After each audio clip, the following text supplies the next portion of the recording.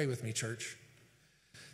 Thank you, Lord, for the awesome time we've had already praising you. And Lord, I thank you, Lord, that you're good and that you're great and your word is powerful.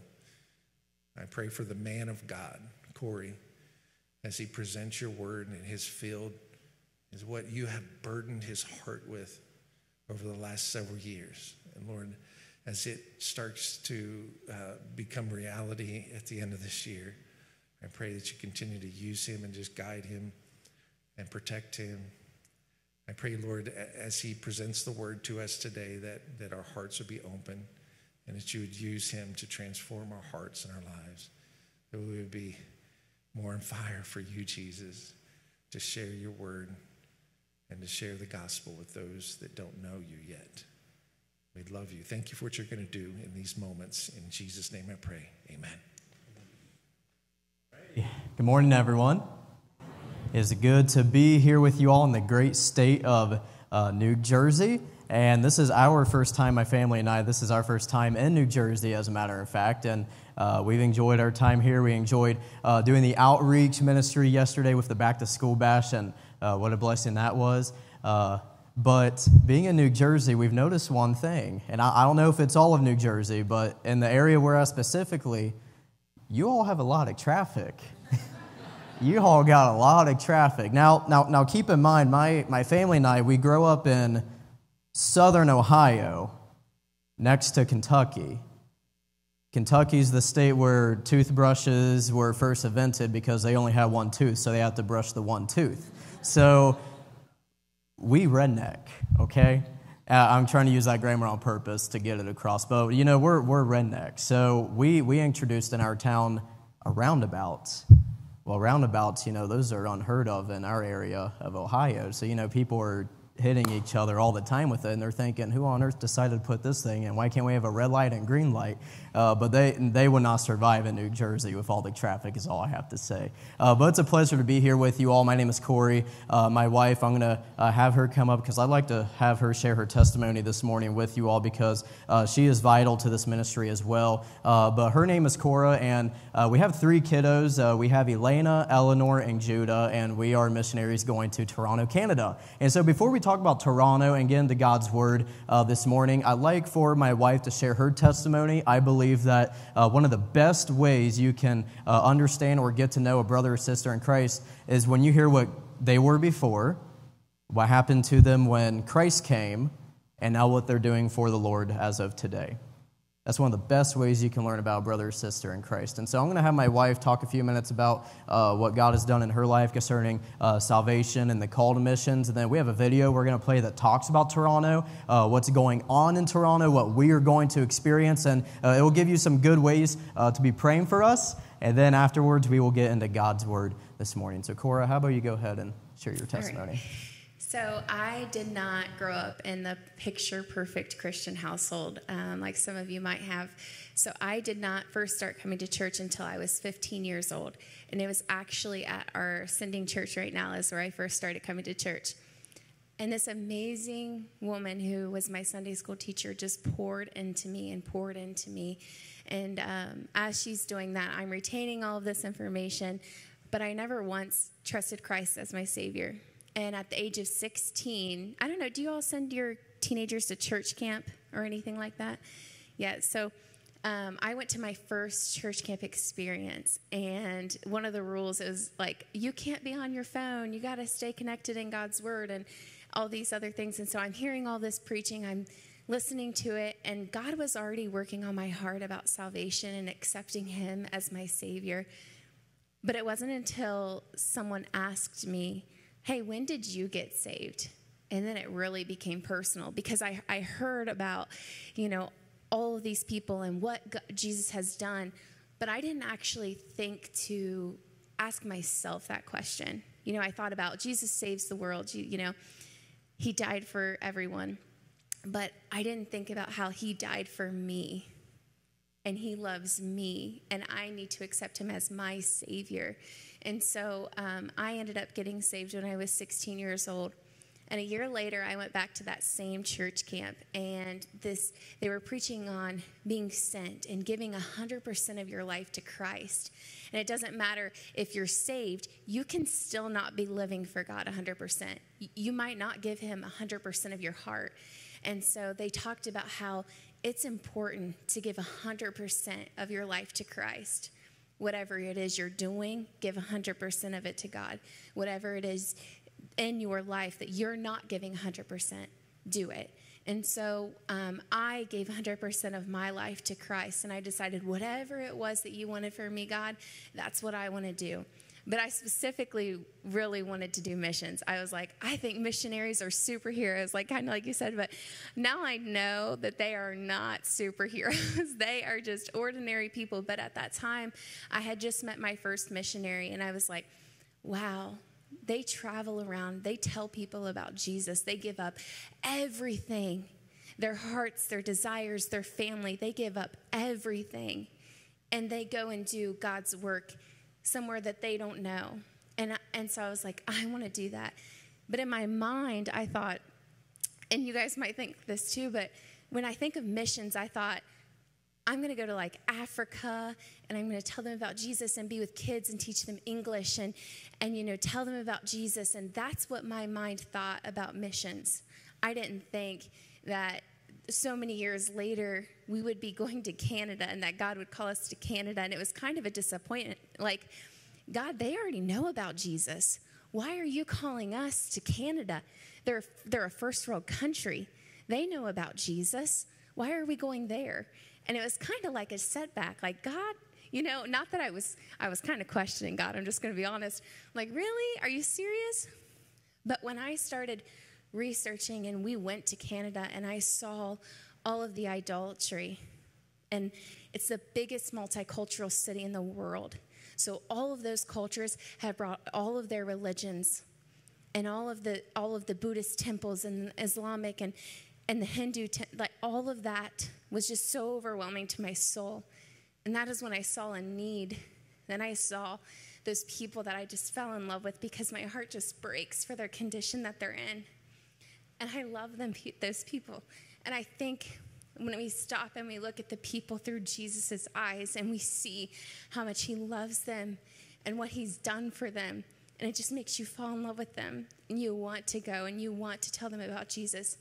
And so we are excited to go and to live there and to be able to show the people the love of Jesus and tell him about all that he has done for them. And I just say thank you. We're really excited to go, and we're going to be leaving this year, and we get to go this year, and it's becoming very real, but we are super excited. So thank you for allowing us to come and share our burden for the people in Toronto and for the love that Jesus has for them. Absolutely.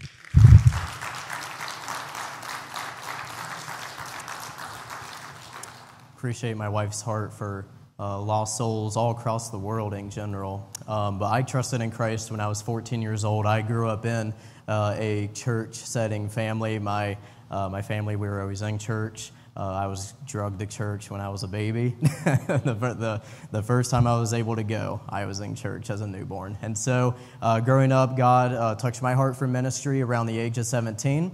And so the best advice I can give to anyone that believes they are called to ministry is pray about it and ask God to open the doors, because he'll open the doors.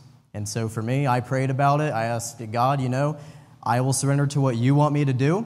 You open the doors, and I'm going to follow every step of the way. I'll be faithful in the small things as you continue to give me more responsibility, and that's exactly what the Lord did. So we continued down that path, and it wasn't until when I was a youth pastor in March of 2021 where God touched my heart for missions. And so, of course, I surrendered, and my family surrendered, and our whole goal in mind was, Lord, we know you want us to go somewhere, but where do you want us to go? And so the way we asked the Lord to do this was, Lord, we need you to reveal it through prayer. We need you to reveal it through life events. But we ultimately need to hear from your holy word, because we know that you're going to speak to us through your word. And so we asked the Lord to speak to us in those three ways. And every single time, God continued to press on Toronto, Canada, and the need for the gospel of Jesus Christ in such a spiritually deprived city. And so with the video that we have to show you all this morning, you're going to see some of the examples of that spiritual depravity for Christ, that they need Christ as their Savior, that the gospel is a whosoever gospel, that anyone can come to know Christ as their Savior because God opens his salvation to all. And so we're going to show that video real quick. We'll talk about it, and then we'll get into God's Word. Appreciate everyone in the back today.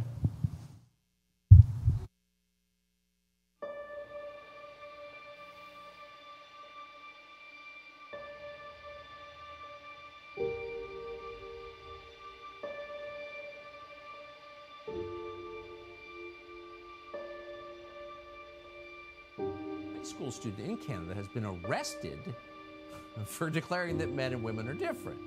Josh Alexander attended St. Joseph's High School, Catholic High School in Renfrew, Ontario. He was barred from school from the grounds for saying that God created two genders, because that's kind of a Christian precept.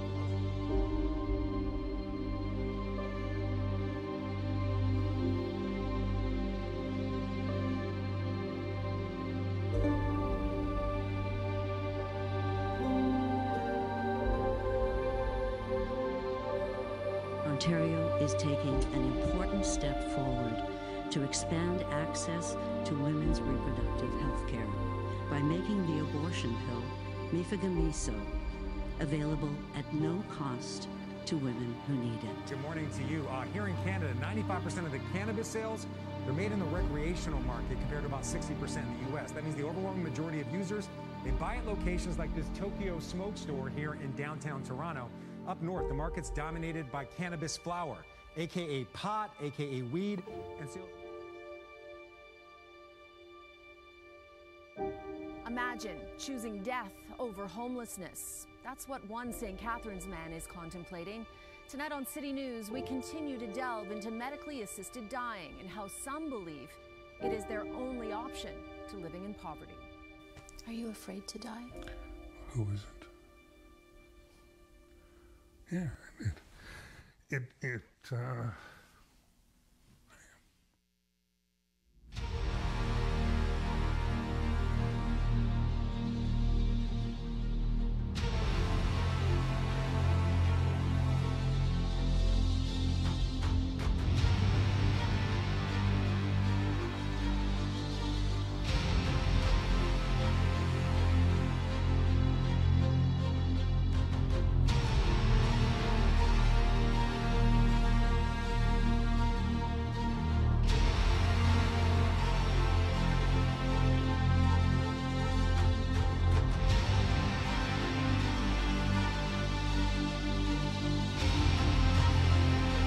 Our plan for Toronto is one that is biblical, taken out of Matthew 28:19. Our plan is to lead souls to Christ, to baptize them, and disciple them. This is the plan that our brethren in the book of Acts carried out, and it was successful because it was a plan created by our Savior, Jesus Christ. Along with following our Lord's plan, we plan to birth as many churches as possible before the Lord's return. This will create the opportunity for many Canadians to be able to attend Bible-believing Baptist churches. In our discipling, we will be discipling the next generation of pastors, missionaries, evangelists, Sunday school teachers, bus workers, and whatever else God has in store, with the intent for them to serve Him in whatever He calls them.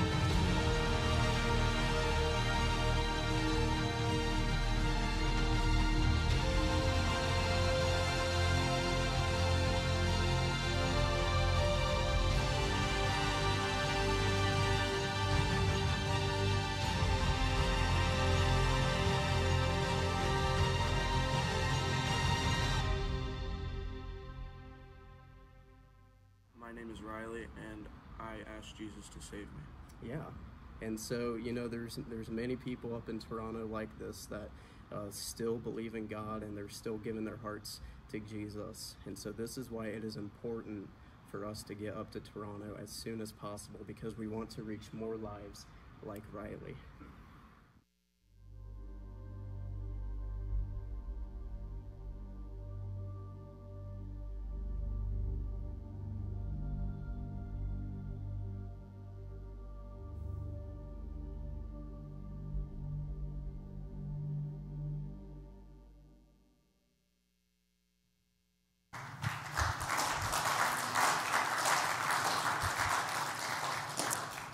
appreciate you all playing the video this morning. I think we all understand pretty well why we make the 1 second clips toward the end of all the faces around the world, because as my wife mentioned, we are the biggest multicultural city in all of the world.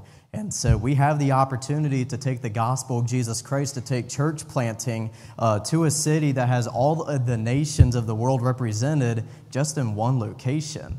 It is such an amazing and unique opportunity that we have as missionaries. But before going further, when we talk about the spiritual darkness, obviously with the segment clips of some of the sin that we are going to face up in Toronto, let it be a reminder that the folks that we show, it's not for the purpose to bring up anger in our hearts toward the people.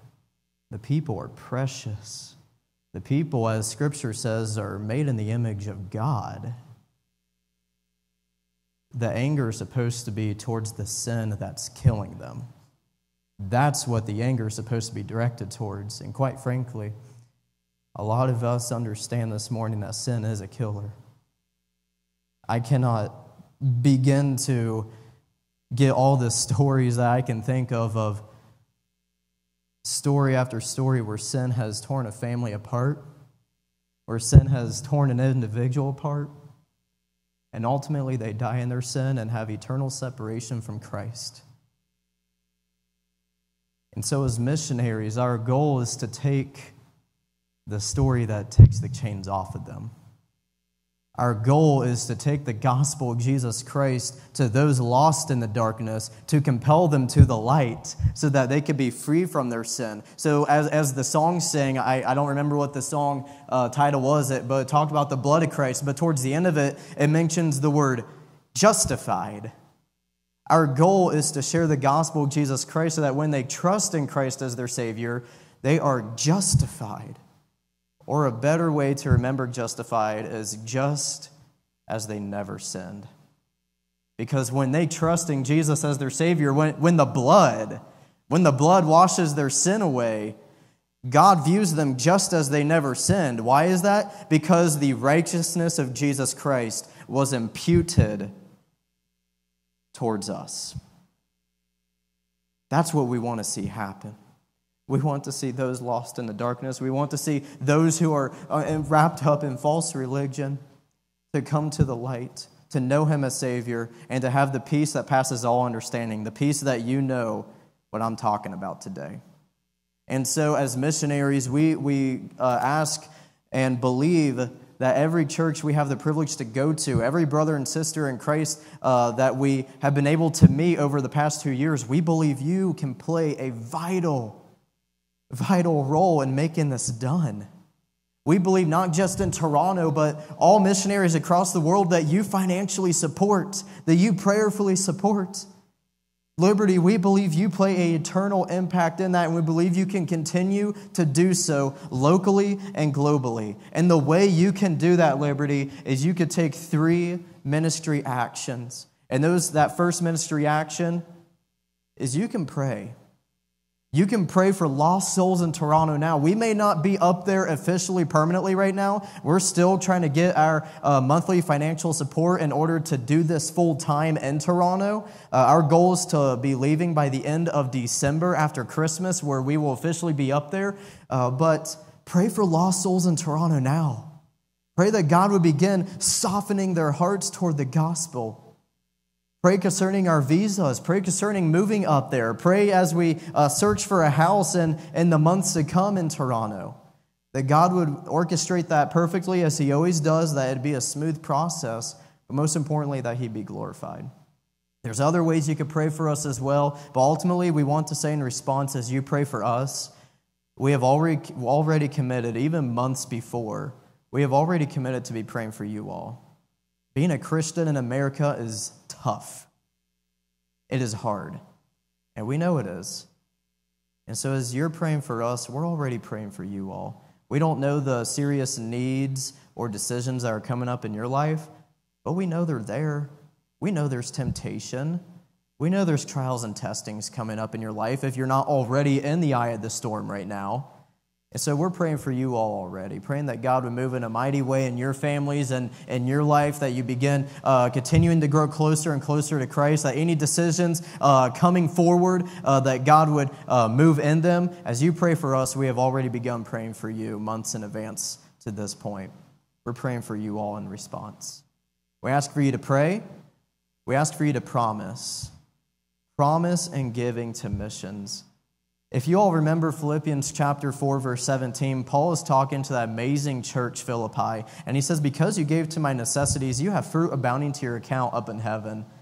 So Liberty, think of it this way. Every missionary that you support, every soul that comes to Christ through that ministry, every church that is started through that ministry, through your financial giving to those missionaries, you have fruit abounding to your account up in heaven. You're going to meet souls someday from Thailand, from Africa that you do not know. But they're going to come up to you and they're going to say, because you gave to missions, you were able to propel that missionary to take the loving story of Jesus to my homeland. And I trusted in him as Savior. And that missionary could not have gotten there without you. We ask for you to pray. We ask for you to promise. And third and lastly, participate in the Great Commission here as well as globally. Take the gospel of Jesus Christ to the darkness in New Jersey. Take it to all the communities that you all are able to touch in this part of New Jersey. Take the loving story of Jesus Christ that sets the captive free to them, because they need what you have. They need what we have. They need the gospel of Jesus Christ. They need the precious blood of Christ that is going to set them free from their sin. They need what you have. So continue to participate in the Great Commission locally as well as globally. If you have any questions concerning our ministry, we have a table in the back as soon as you all head out after service, and we have prayer cards as well for you to remember us. Any form of contact is on the back for it, but we would appreciate if you take one, and we appreciate any questions you have, and we'd love to stay in contact with folks that we have met across the United States, because we want to know how you're doing. We want to know how God is moving in your life, and it's just a blessing to be able to stay in contact with brethren in Christ, because we're family. Even though we just met a lot of you all yesterday and today, that doesn't matter, because we're saved by the blood of Christ, and that makes us brothers and sisters in Christ. And so we love to stay up to date with you all as well. Well, open your Bibles this morning. We're going to be in Ephesians chapter 5. Ephesians chapter 5 this morning, if you have your copy of Scripture. Ephesians chapter 5, we see that Paul is talking to the Ephesians at this time, and Paul is honestly one of the amazing examples we can use in Scripture concerning missions. Obviously, Jesus would be the best example, because he was the greatest missionary that we saw in Scripture. But the Apostle Paul is one of the bigger examples we can use in Scripture when we talk about missions. And obviously today the message is going to be centered around missions, because, well, y'all invited a missionary to come today, so that's what's going to happen. We're going to talk about missions. But missions is vital. It's the heartbeat of Christianity, because in Old Testament time, God entrusted Israel to share the love of God with all the ends of the earth, to be the light of the world for all the ends of the earth. Now the torch has been passed to the church today to take the gospel of Jesus Christ locally and globally. So missions is vital. Missions is vital to us as Christians. It is important to us as Christians. And in Ephesians chapter 5, verse 13 through 17, we're going to see proof of that. Let me read it real quick. It says in verse 13, "But all things that are reproved are made manifest by the light. For whatsoever doth make manifest is light." And then he says, "Wherefore he saith, Awake thou that sleepest, and arise from the dead, and Christ shall give thee light. See then that ye walk circumspectly, not as fools, but as wise, redeeming the time, because the days are evil. And wherefore be ye not unwise, but understanding what the will of the Lord is." Let's pray, and then we'll dive into this together today. Lord, we love you. We thank you for this day. Thank you for your loving grace and mercy. And God, as we bow to you in prayer, Lord, it was my desire to come in here today expecting to hear from you. I may be the speaker behind this holy pulpit, but Lord, we need to hear from you. Enough of me, let's hear from you. Lord, we invite you to speak to us today. And God, I pray and ask that each and every one of us this morning have come with that intention for you to speak, for you to prick our hearts, for us to take action on whatever you tell us to do today. Lord, I pray that if there's one that does not know you as Savior, God, may they come to you before it's eternally too late. Lord, I pray that we open our hearts to you today, that we open our ears to you today, and that we apply what you have for us.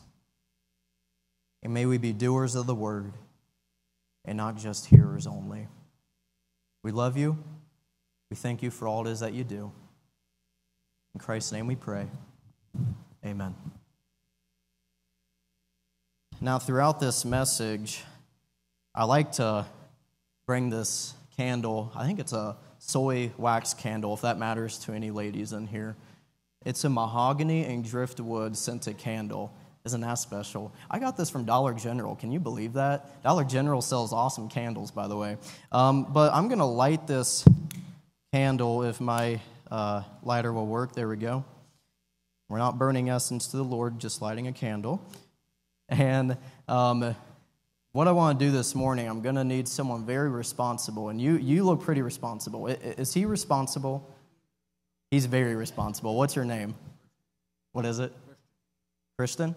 Oh, hey, praise the Lord. That's ironic. Anyway, Christian. Oh, okay. Well, awesome. Well, nice to meet you, man. So this is what I need you to do, okay? Your job is to make sure that the light in Liberty Church does not go out. As soon as it goes out, I just need you to raise my hand so I can light it again, okay? That's all I need you to do. Can you do that? Okay, you look responsible. You've got a job too.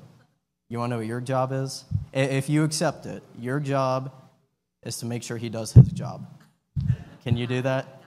You got it. Okay. Okay, so you are the watcher of the light man, and the light man, you need to make sure the lights are on in Liberty Church, okay? Otherwise, we got some bills to pay. All right, so we're going to put this light, we'll put it right here because knowing me, I'll probably knock it over if it's on the floor, and then the pastor will never have my family back here again because the church would have caught on fire. But Ephesians chapter 5, verse 13 through 17, let me give you some startling statistics that we see in the world today. Some statistics I want to go through.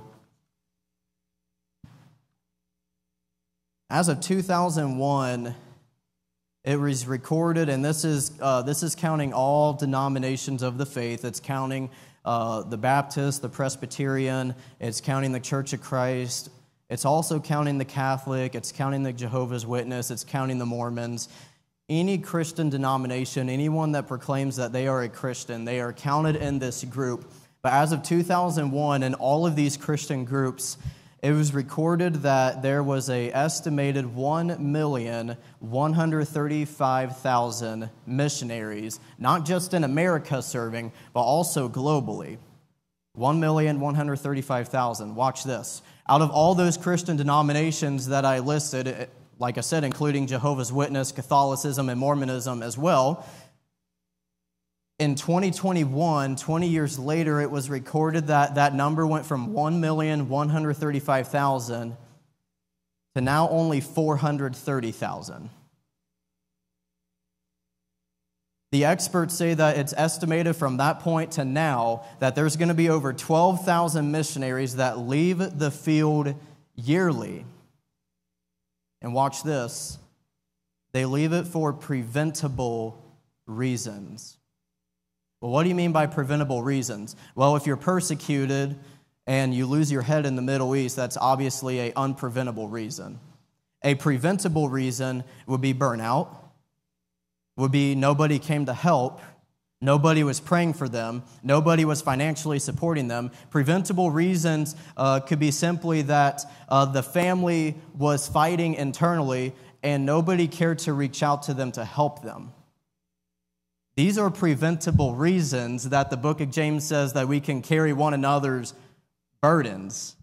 These are preventable reasons, but sadly, from this point on, from 2001 to now, they are estimating that 12,000 missionaries from all denominations of the Christian faith, 12,000 missionaries are going to leave the field yearly. Going further, there's a study that shows that 50% of those that go into ministry, not just pastors, I'm talking about worship leaders, I'm talking about youth pastors, I'm talking about any sort of full-time ministry. Any sort of full-time ministry, it is recorded that 50% of ministers that start will leave in 5 years. If I were to invite 10 Bible students going to a university up here today, the experts say that 5 out of 10 of them are not going to be doing this in 5 more years.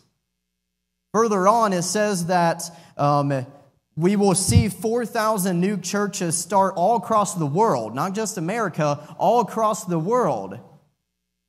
But then in response to that, 7,000 will close their doors, leaving a 3,000 church decrease.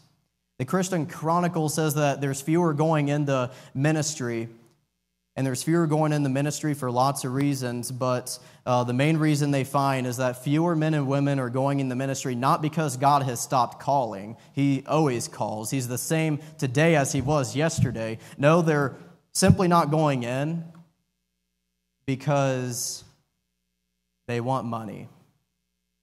Because secular jobs are more important. Now, don't get me wrong. If God is leading you to be a nurse or a police officer or any sort of secular job, there's nothing wrong with that if God is leading you to it. But what we're seeing in Christianity today, and let me be careful of how I say this because I want it to be taken well, but what we're seeing in Christianity today, to sum it up, is Western civilization is playing a negative role on Christian culture today.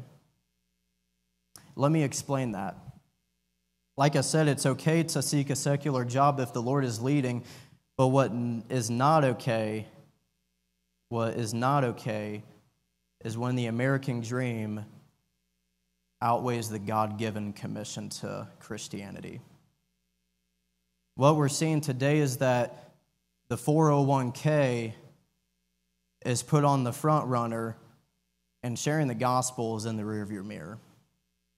Having the nice car, having the nice home, having all the things of the world that we want, having whatever collection that we are given to, being the most athletically inclined or the most musically inclined, being the best artist, whatever it may be, all these materialism things seem to be on the front runner, and sharing the story that changed our lives is put in the rearview mirror.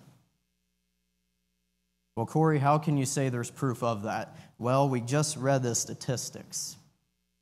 The statistics prove that Western civilization culture, the American dream culture, is outweighing the God-given commission. Well, Corey, what do? I believe your pastor would agree with me on this, but typically when we see that someone is a Christian, and maybe they're at the point to where they're not growing closer to Christ the way they used to, a term for that would be backsliding. So in response, a lot of times as Christians, we say, God, we need a revival. So would it not be a shameful thing? It's not shameful, but shouldn't we see with our eyes that if sharing the gospel of Jesus Christ is decreasing as the world goes on, shouldn't we need a Great Commission revival? Don't we need a revival where Christians step up to the plate, get in the batter's box, and say, God, we need to hear from you again. God, we need to get serious about you again. God, we need to take the gospel to the highways and the byways like we did in the past. What the church did in the first century, sharing the gospel consistently and effectively, where have we as Christians stopped that? Why have we suddenly as Christians stopped that? Now don't get me wrong, I know there's still Christians doing that, but the statistics say it's not happening the way it used to. So why as Christians today has it decreased? Folks, I want to give us a challenge today through Ephesians 5:13 through 17. We need a Great Commission revival. We need a gospel-sharing revival. Christians will once again stand firm in their faith on the solid rock, Jesus Christ, and say once more, let me tell you the story about Jesus that changed my life. It could certainly change your life as well.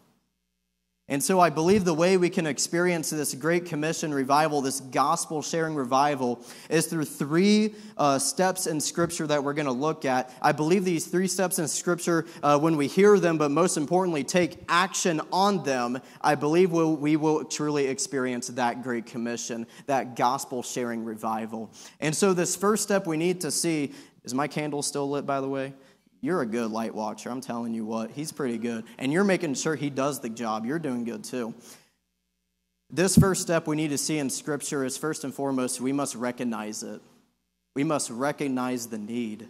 Look at verse 17 with me. It says, wherefore be ye not unwise, but understanding what the will of the Lord is. Now, in general, we could say that the will of the Lord would be pretty simple to understand. It would be for God's name to be glorified and for all the world to come to know His Son as His Savior. That's a pretty simple will, for God to be glorified, for all to come to know Him as Savior. But in mission specifically, through this application, what we need to see is the will of the Lord is for all true born-again Christians to take the gospel of Jesus Christ locally and globally. That's the will of the Lord concerning missions. Matthew 28:19 and 20 says this. It says, to go ye therefore and teach all nations, baptizing them in the name of the Father and of the Son and of the Holy Ghost. Then he says after that, teaching them to observe all things, whatsoever I, Jesus, have commanded you. And lo, I am with you always, even unto the end of the world. And we get a good Christian amen after that. That's the will of the Lord concerning missions for the church, for the Christian individual to rise up, to share our faith once more, to take the light to the darkness, to not be afraid to do it. Even if the government says it's not okay anymore. Last time I checked in the book of Acts, the disciples said and saw to the Pharisees and Sadducees, hey, you may be telling us not to speak the name of Jesus, but we're going to speak the name of Jesus. We're not going to stop. The name of Jesus can set the captive free. The name of Jesus takes the chains off of the filthy sinner. The blood of Jesus can wash anybody clean. Mark 16:15 says, go ye into all the world and preach the gospel to every creature, every human in the world needs to hear this. Of the 8 billion plus that are encompassed in this world, and over 5 billion of them, as they say, that do not know Christ as their Savior, folks, there are plenty of souls that are on their way to a devil's hell. And we have the story that can change their life. But before we do it, we must recognize it. We must recognize the need. The second step we need to see this morning, we must recognize it, but in the second step, we must redeem it. We must redeem it. Working backwards now, look at verse 15 and 16 with me in Ephesians chapter 5. 15 and 16 says, see then that you walk circumspectly, not as fools, but as wise. And then the Apostle Paul, with God's inspiration, says this. It says, redeeming the time. Redeeming the time because the days are evil. Redeeming the time because the days are evil. If the Apostle Paul was talking about this 2,000 years ago, where Christians, the first century Christians, need to redeem the time in sharing the gospel because the days are evil, how much precious and how much challenging is this verse in today's culture? Folks, we are living in a time of evil. let me just give you an example for Toronto. You saw the man by the name of Amir Farsad. He's going through something called the MAID program. What that means is it stands for Medical Assistance in Dying. It means that if you're at the age of 18 or older in Canada and you have the desire to take your life for any reasoning at all, the government will come alongside you and help you take your life for you. And Amir Farsad is going through that. You saw the news interview. You saw when the woman said, "Are you afraid to die?" And he said, "Who isn't? Who isn't?" Not only do you see a theme of loss of hope, but you see a theme that the days are evil. The days are evil. We are living in a time, Christian, where our faith is wrong and sin is right. Christians, we're living in a time of age where our brothers and sisters in Christ are all across the globe, especially in freedom-suppressed regions, where if they even speak the name of Christ, their head is gone. Living in days of evil. But what does Jesus tell us to do in response to that? Redeem the time. Redeem the time. Because in this dark world we live in, doesn't it make sense for the light to be brighter than ever before? There's a song that I grew up listening to when I was a kid. My Sunday school teachers taught me it, as a matter of fact. And a lot of you will probably remember it, but do y'all remember the song that goes, "Hide it under a bushel"? No? I'm going to let it shine. Folks, we're seeing in Christianity today where a lot of Christians are allowing the bushel to hide the light of the world. And sadly, in the days of evil that we live in, we cannot allow this bushel to hide the light. We've got to let the light of the world shine for all to see. We got to let the lighthouse be seen. We got to let this light that has been given to us, which is Christ our Savior, we must take the light to those in the darkness. They say that a candle like this, if you put it in a totally dark space, you could use midnight as an example. If you put it in a totally dark space where clouds are covering the moon, they say and estimate that you could see this candle more than 3 football fields away with your light. Shown in the lost world, see the light in our heart beating in this dark time that we live in. But sadly today they're not. Because many Christians today, they've got the light, but they've got their bushel on it. We must recognize it. We must redeem it. And third and lastly, Ephesians chapter 5, verse 13 and 14 tells us we must reveal it. We must reveal it. Verse 13 says, "But all things that are reproved are made manifest by the light." Another good word to use for manifest would be to reveal. But all things that are reproved are made manifest or are revealed by the light. For whatsoever doth make manifest or whatsoever is revealed is light. Wherefore he saith, "Awake thou that sleepest, and arise from the dead, and Christ shall give thee light." Folks, I've heard this term before, but when we look at the lost world today and we see that they're acting in sin, a lot of Christians get mad at it, and I totally get that, but we need to remember the lost world is not going to act like Christians if they don't have the light of the world in them. The only thing they know to do is to follow sin, because that's right in their eyes, and it was right in your eyes before too. It was right in my eyes before too. How can we expect the lost world to be more Christ-like? How can we expect the world to sin less if we're not revealing the gospel of Jesus Christ to them? We must make manifest the true gospel of Jesus Christ. I'm just going to be honest this morning. I would not trust the public school system to tell my kids who Jesus is. I would not trust the government to tell my kids who Jesus is. Because Jesus gets distorted a lot of times in the public school and in the government's eyes. I would trust my kids to hear the gospel of Jesus Christ, to hear the true gospel of Jesus Christ, to hear who Jesus truly is from a true born-again Christian. That's who I would trust my kids to hear the gospel from. But folks, if we don't reveal who Jesus is, then the only option left to hear about Jesus is to hear what the lost world thinks about Jesus. If the church is not going to reveal who Christ is, the question is, who's going to? Who's going to? Remember, Matthew 28, 19 and 20 is given to the church. The Great Commission, the duty to share the gospel is given to the church. God did not entrust our government with it. God did not entrust the school with it. God did not entrust Walmart with it. God entrusted His church with it. So if we're not willing to take it, the question is, who will? We must recognize it, we must reveal it, or we must redeem it. And third and lastly, we must reveal it.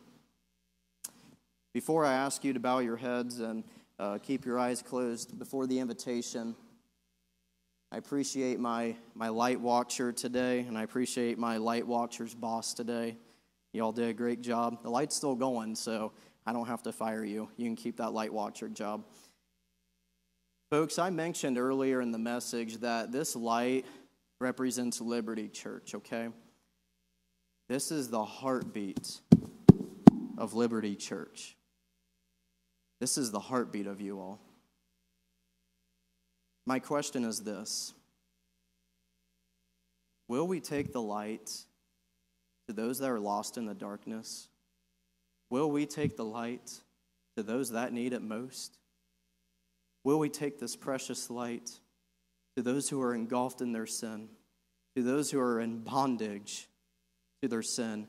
Will we take it to our neighbors that we know they are engulfed in sin? Will we take it to our family, our co-workers that we know do not know Christ as their Savior, and we know what's going to happen to them when they die someday? Will we take this precious light to them? Or will we allow Satan to blow it out? There's a lot of churches today, they've allowed Satan to get a hold of the light, and Satan has blown it out. Liberty Church, with heads bowed and eyes closed. Heads bowed and eyes closed. As I light your light again, during this time of invitation, and I appreciated what the leadership team did this morning before the services, but your leadership team, if you know it or not, before the services start, they have this tradition of getting on their knees to God and praying and expecting God to move. It's so important that they're getting on their knees, because do you know what that tells God? It tells God that we are in submission to Him. We are in submission to Him. We are getting on our hands and knees, begging and pleading to a mighty God, entering His throne room, the King of Kings and Lord of Lords, asking Him to move in each and every one of our hearts. So as we come to the invitation time, with these altars open or with the seat as your altar, this morning, if God spoke to you concerning giving to missions, concerning getting the gospel locally as well as globally, or maybe God spoke to you concerning sharing the gospel locally or taking the gospel globally. If God spoke to your heart today for any rhyme or reason, folks, get it settled now. Come to the altar today on your hands and knees in submission to a mighty God. Take the first step of obedience, and that first step of obedience is to simply recognize it. Recognize what we need to do. And then once we recognize it, let's redeem it, take the action on it, and then let's reveal it. Let's reveal it. With heads bowed and eyes closed, maybe you came in here today. Maybe it could be your first time. Maybe you've been coming for a while. And maybe you know in your heart, you know deep down in your heart, you do not have the light of the world in there. You could look down in the deep crevices of your heart, and all you see is total darkness. Maybe you've come in here today, and you know exactly what I'm talking about. Maybe you're in here today, and you do not know the Savior of the world. Let me tell you, there's a God that loves you. He cares for you. And the proof of that, he sent his son, Jesus Christ, to die on a cross to take your sin away. He rose from the dead 3 days later in victory. And the Bible says, for whosoever shall call upon the name of the Lord shall be saved. If you don't know Christ as your Savior today, the Bible says today is the appointed time of salvation. You can come to know Christ today. You could be freed from your sin. You do not have to be identified in your sin any longer. The world may call you a porn addict. The world may call you any other sinful thing under the sun. The world may recognize you as a murderer or a hateful man or woman, whatever it is. They may recognize you as a liar, cheater, stealer, whatever it is. But when you come to Christ as Savior, you are identified in the name of God. You're identified in the name of Jesus Christ. If you don't know Christ today, how about you change your identity now? We love to show you in the Bible how you could be saved. Because the love of Christ is free and open to all.